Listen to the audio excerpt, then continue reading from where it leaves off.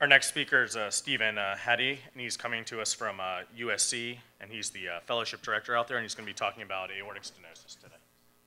Good morning. Thank you for the opportunity to join you this morning. So, aortic stenosis is one of the most common valvular abnormalities we see, and particularly in the U.S. It is, in general, it increases with the patient age. Population is aging, so we're seeing more and more of this. It significantly, wow, these are different. Okay, it significantly impacts event-free survival. By the time you get to about 4 meters per second or severe aortic stenosis, your 3-year event-free survival is down to around 50%. And that sort of understates it, because when we talk about the event is very frequently sudden death. And that's the slide illustrating this switch. Next, okay. The location of the stenosis gives you a very good handle on what is causing the stenosis. As I said, in the U.S., our major cause is senile or calcific aortic stenosis, seen over here, where you have a large amount of calcium deposited in the leaflets and in the commissures. The pathology of this is very similar to atherosclerotic disease. It begins usually with endothelial damage and inflammation, followed by white cell infiltration, lipid deposition, and finally calcium deposition. And this progresses at about 0.1 centimeters squared per year once it gets started. Bicuspid disease is probably the most common congenital valvular disease, seen way over here on the right. And this is about 1 or 2% of the population. It's associated with other congenital abnormalities such as coarctation of the aorta and mitral valve abnormalities. Patients who have bicuspid or who have stenosis based on a bicuspid valve tend to have a little bit higher incidence of post-stenotic dilatation than patients who have it from other causes. These are the echo images or the echo views that we use to evaluate aortic stenosis. The mid-esophageal short and long axis views we use primarily to look at the valvular morphology and movement. The transgastric views we use to line up the Doppler probe or the Doppler cursor with the flow to get our most accurate velocity measurements. On the left, a normal aortic valve, left non and right coronary cusps visible, nice thin leaflets. Over on the right, not so much. Lots of calcium deposited. The leaflets are not moving very well, and I hope this moves, and it won't. All right, well, in any event, if you could see these moving, what you would see is over here on the right a very small orifice in systole, and over here you would see a lot of turbulence in the left ventricular outflow tract. Oh, there we go, great. No, and terrific. All right, and in 3D, basically the same thing, but this gives us the ability to get a little bit better handle on what exactly the pathology is and which leaflets are or aren't involved. Bicuspid morphology depends primarily on which leaflets are fused, and any one of the 3 commissures can be, or any one of the 3 coaptations can be fused, or you can just have a straight up bileaflet valve. In any event, you end up with this sort of fish mouth appearance on the valve, which is characteristic in systole of a bicuspid valve. Depending on which of the leaflets are fused together, this impacts which direction the jet is going to take as it comes through the aortic valve, and that ultimately changes the configuration of the post-stenotic dilatation that you're going to see. Unicuspid aortic valves are very rare, but we do see them. Again, one raphe down here and a single orifice. Rheumatic disease also can affect the aortic valve. Like mitral rheumatic disease, the pathology proceeds from the commissures inward, and you're said to be left with sort of a triangular-shaped orifice at the end. Echocardiographically, there's enough calcium and so forth laid down that really this is difficult to distinguish from plain old calcific aortic disease, and we usually are going by the history of rheumatic fever or involvement of other valves. Okay. Subvalvular location is also possible for our area of stenosis, and these can be either fixed, as in a subaortic web, or dynamic, in the case of hypertrophic obstructive cardiomyopathy or systolic anterior motion of the mitral anterior leaflet. And here we have an image of a subaortic web, and you can see that the membrane down here is clearly below the level of the annulus, and if we had some color on, you would definitely see turbulence in the area between this web and the annulus.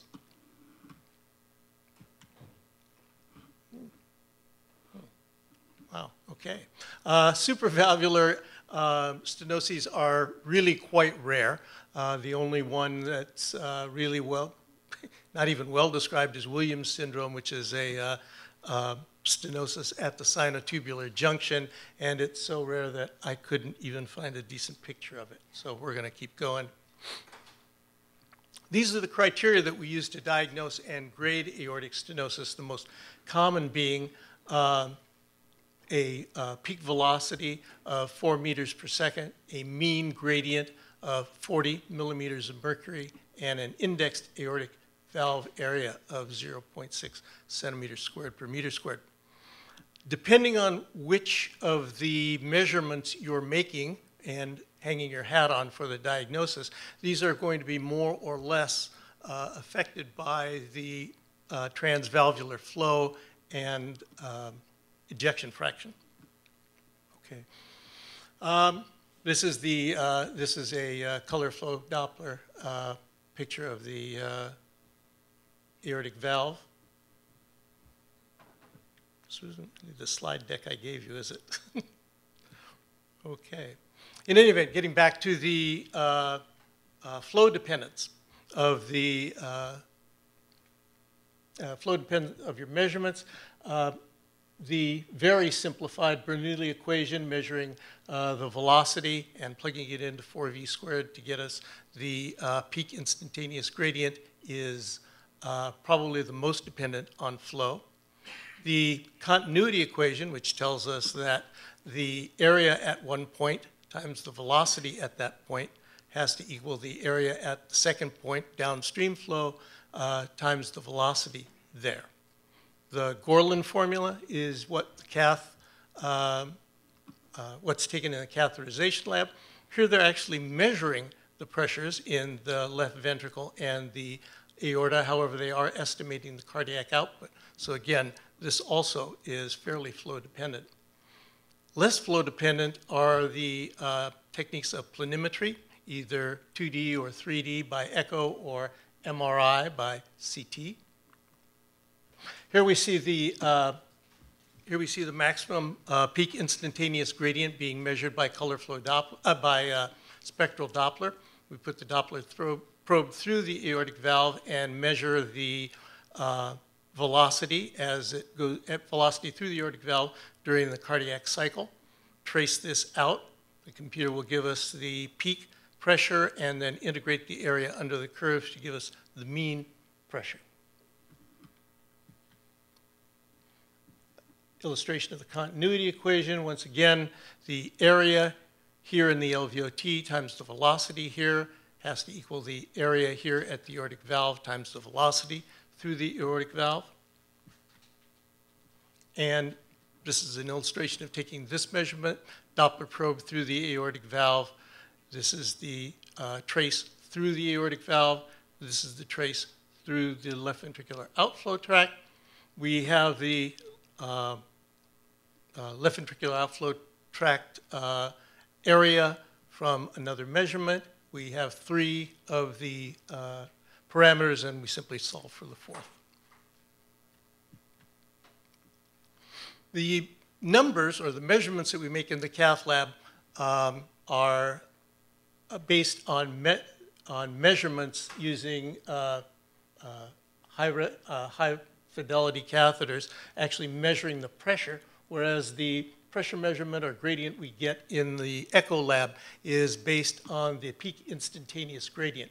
These events occur at different points in the cardiac cycle, and therefore, they're affected by different physical laws. And so very frequently there is not complete agreement between these 2 measurements, and this can lead to some confusion in determining whether or not, in determining the degree of stenosis. Planimetry can be used, as I said, here in 2D. Get the image and trace this out. The computer will figure out the area for us. Or in 3D. 3D is more accurate because we can place our cursor plane exactly where we think the narrowest part of the aortic outflow is. Gradient is dependent on valve area and flow. Flow is dependent on stroke volume and ejection fraction. Here I'm using ejection fraction, sort of a shorthand for contractility or ventricular function. If you have a high stroke volume or high flow, this can be because of aortic regurgitation or a high output state. You're going to falsely elevate the gradient and therefore overestimate the degree of aortic stenosis. Similarly, in a low stroke volume state, either because you have a very small patient, mitral regurgitation, or perhaps a low EF, you're going to underestimate the gradient, and this will cause you to underestimate the degree of aortic stenosis. Great. Pathophysiologically, what we have is that the increased outflow tract obstruction leads to increased wall stress and eventual left ventricular hypertrophy. As the hypertrophy develops, the ventricle becomes stiffer, develops less left ventricular end-diastolic pressure increases, and subsequently pulmonary artery pressure will increase as well. Ultimately, as the ventricle fails, you'll develop eccentric hypertrophy as these compensation methods fail and the ventricle dilates. Following AVR, we expect to see some resolution of the abnormalities, some reverse remodeling, but it's difficult, if not impossible, to predict exactly how much reversal we're going to get. So what we're basically left with is a ventricle like this, very hypertrophied, very hypercontractile. Okay, and the pathology, therefore, is going to dictate our anesthetic management. This is a very stiff, non-compliant ventricle. It's going to be very sensitive to preload reduction, whether that's caused by true volume status changes or whether the loading changes are due to arrhythmias decreasing mitral inflow. Similarly, the very thick ventricle is going to be sort of on the cusp of subendocardial ischemia and therefore is going to require support for its perfusion pressure. Post-operatively, basically, all of this is going to stay the same. The ventricle, if anything, will be a little stiffer, having just been cardiopleged and ischemic, and so that you're definitely going to have increased filling pressures in order to get the fiber stretch that you need. In addition, you're going to also have to continue to maintain the perfusion pressure in order to prevent subendocardial ischemia. Bad things can happen during even a routine aortic valve replacement, you might get some air or other debris down a coronary artery. A graft might go down. Your button on your Bentall repair might kink. And you could, while most of our patients go out of the OR on beta blockers and vasodilators, you could require some fairly significant support. So approaching the patient with a ugly-looking or possibly stenotic aortic valve, if you measure the gradient and you see a gradient, but the valve looks okay, basically you have to look elsewhere for the source of the gradient, and that is most likely going to be subvalvular. On the other hand, if the gradient is severe and the aortic valve area measures out to be small, you probably have aortic stenosis, patient needs valve replacement. If the gradient is severe, but you have reason to think that the aortic valve area is not decreased, for example, if you just put in a perfectly good bioprosthetic valve, then you probably have a high flow state.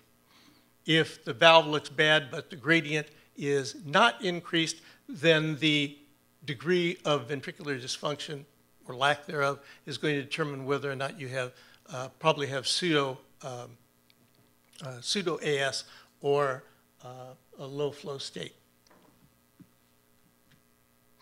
These are the criteria for replacing, or currently the criteria for replacing a valve. Basically, it's anybody with severe AS or moderate AS that's having another cardiac surgery. As I said before, TAVR has sort of changed the landscape in aortic stenosis, and while at the extremes, either very reasonably good surgical risk or very bad surgical risk, things have stayed the same. However, for intermediate surgical risks, what we see is as we gain more and more experience with TAVR and the long-term outcomes are favorable, TAVR is becoming indicated for patients with fewer comorbidities and lower surgical risk.